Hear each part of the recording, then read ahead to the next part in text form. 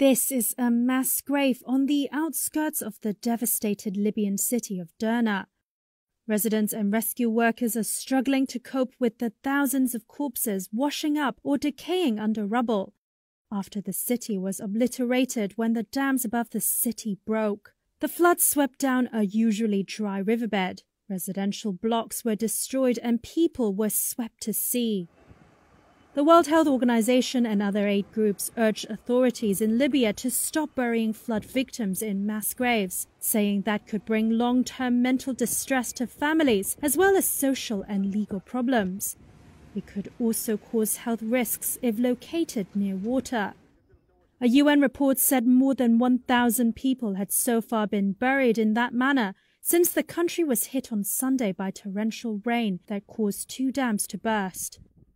The Norwegian Refugee Council, which has a team of 100 in Libya, said dead body management was the most pressing concern.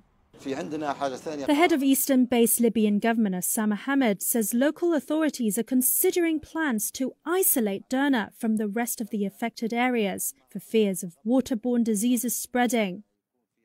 However, Mohammed Al-Kabisi, head of Derna's Wada hospital, said no cholera had been recorded so far. The International Organization for Migration Mission in Libya said more than 5,000 were presumed dead and tens of thousands were displaced. Officials say the true death toll could be far higher.